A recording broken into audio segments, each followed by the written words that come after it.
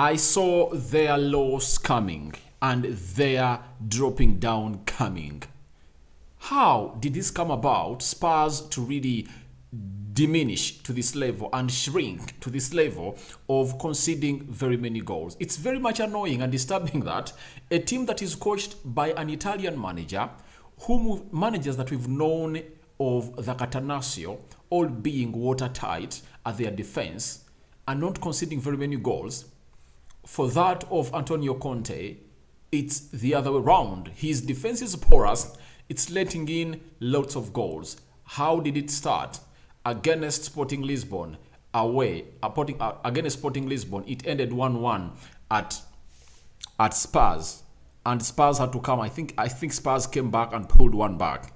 They went ahead to play against Bournemouth. Bournemouth was ahead of them by 2 goals. They came back and really won that game of football by 2-1. Marseille was 1 goal ahead of them. They pulled 2 and they really won that game of football. Now, against Leeds, it was worse. Leeds was ahead of them 3 times and Spurs scored 4 to win this game of football. And recently, the last game they played when the World Cup ended, it was against Brentford. Brentford was 2 goals up against Spurs. Spurs went ahead to go ahead and really score 2 goals and they really drew that game of football. I think it was Højbjerg and Harry Kane. This time round, it wasn't the case. No chance was given to them. They've been beaten by 2-0 moreover at their stadium called the New White Lane Stadium. Welcome to Rokani Media Football. How are you guys and where are you watching us from? Smash the like button, comment and share.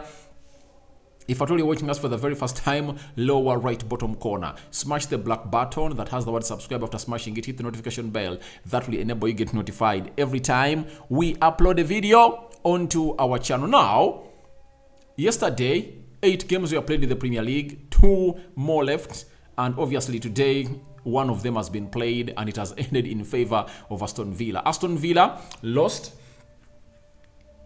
I think they lost to, was it Liverpool, by 3-1. I think that was last weekend. Then this time around, they've gone ahead to see to it that they really win their game of football, another game of football away. And it shows you that Unai Emery has stamped his hand and system in the Villa side. Today, it really looked worse because Spurs needed to win to see to it that they will retain their 4th spot of the Premier League. Remember, United won yesterday and they went 2 points ahead of Spurs and they've been 2 points ahead of them. In this game of football, Spurs only needed a win to find themselves into the top 4. But obviously, they've gone ahead to lose this game of football by 2-0.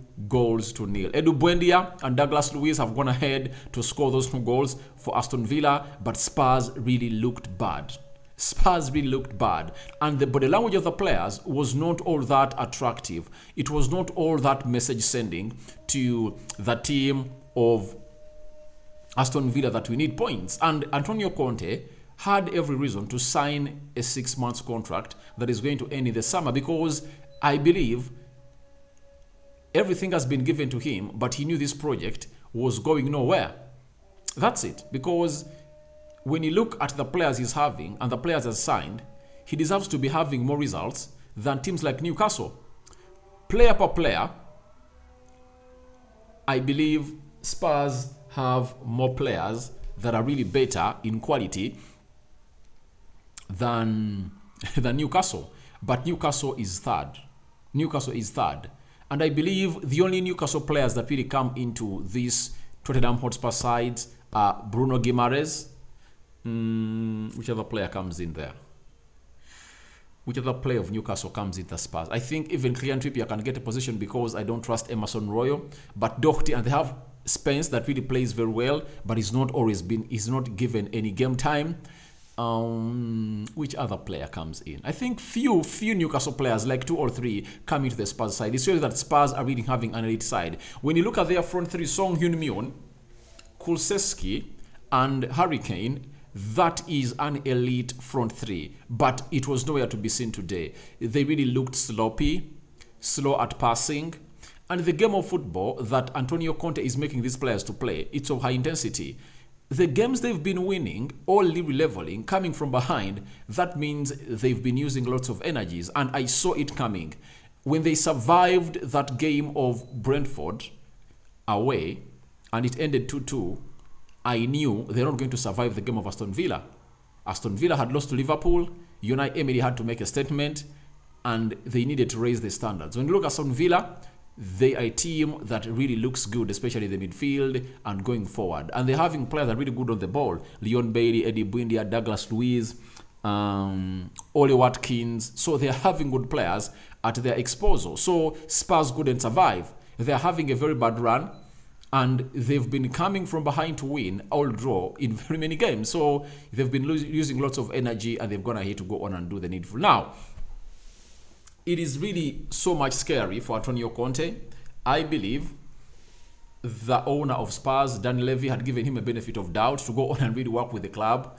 But a pawns that was respected to show up never really came up. So the reason as to why Antonio Conte stayed at Spurs and was not sacked by Levy is because he attained the top 4 position. But the way he's playing is 100% opposite from the philosophy of Spurs. We've watched Spurs under Pochettino, under Harry Redknapp, under which other manager. They've been playing football that is really passing-minded. Build from the back, gain possession, and obviously go ahead and really kill off the enemy. That is not the case right now at Spurs. Things have gone ahead to change. They are playing pragmatically. Ever since they brought in Jose Mourinho, Nuno Espirito, now Antonio Conte. I don't know what Dan Levy is all about, but managers who are good are there. How did he miss out on Dizabi, who's coaching at Brighton, who was coaching Shakhtar Donetsk? That means his sporting director Perisic needs to go on and really improve on his scouting system. They need to get a manager to get back the cult and culture of Spurs. This is not the culture of Spurs. Spurs used to be having lots of possession when they are really playing the game of football. They used to be having skillful players, but they are nowhere to be seen. And Antonio Conte has no reason to give for him really losing these games. Why? They gave him close to 5 players in the summer. Spence, Kulusevski signed permanently, Benta who signed permanently, Yefis Besuma came in, Richarlison came in. Those are 5 players that really signed for Spurs. And now, he is not really showing results. How can you lose to Aston Villa, Brentford? Those are teams you're supposed to beat because in the rating, you are more stronger than them because Spurs obviously is more stronger than Aston Villa. And today, they really looked bad and I believe they are not going to survive any longer because when you look at the Premier League fixture, let me look at Spurs. What is their next game? Spurs is playing Crystal Palace on Wednesday and they are going away at Selhurst Park. You know how hard it is. I believe more dark days are really ahead of Conte. If his players don't step up, Conte might even see himself sacked. That's it. He might see himself sacked because he is really a manager that is really on tension now. Because in the 50th minute, Aston Villa scored, Eddie Buendia put them ahead, and obviously Douglas Luiz came ahead after 23 minutes and really leveled the game. Where was Spurs? You ask yourself, how can a team score you and after 20 minutes, they score a second goal without you showing all threatening at their goal? And secondly, what's the importance of these defenders that are Spurs? What is their importance? They are not defending and the team is losing. So we need to know what are they doing. Christian Romero, Eric Dyer, Sanchez, Tanganga, what are their purpose at the club? I believe the guy is in really total shit and let's prove to him that he really gets his team back. But I believe if he does not get Champions League football, I think Spurs are really going to be out, all fall out with him. Spurs had 6 shots. Aston Villa had 13. Spurs had only 2 shots on target. Aston Villa had 4. Spurs had 60% possession.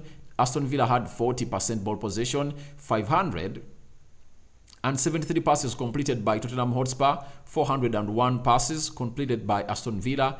86 passing accuracy for Spurs. 79 passing accuracy for Aston Villa. 15 fouls for Spurs. 10 for Aston Villa. 4 yellow cards for Spurs. 3 for Aston Villa. 0 red cards to both sides. 1 offside to Spurs and 0 to Aston Villa. 5 corners for Tottenham Hotspur and 3 corners for Aston Villa. Now, the table looks like this. Arsenal topping the Premier League table with 43 points, 16 games played. Man City, 16 games, 36 points. Second. Third is Newcastle, 34 points, 17 games played. United is 16. It has played 16 games and they are 32 points. Look at Spurs. They've played 17 points and they're having 30 points.